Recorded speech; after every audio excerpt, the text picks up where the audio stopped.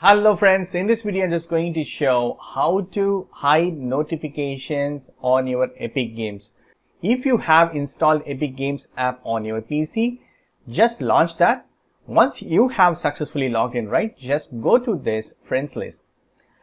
If you click on this friends, right, automatically this window will pop up. Whoever is online, see here, it is notification is showing.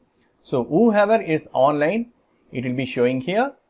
And now, right, you need to, if you want to turn off this notifications, so just go to this social settings. Here, right, just show notification is already, by default is enabled. By default it is enabled.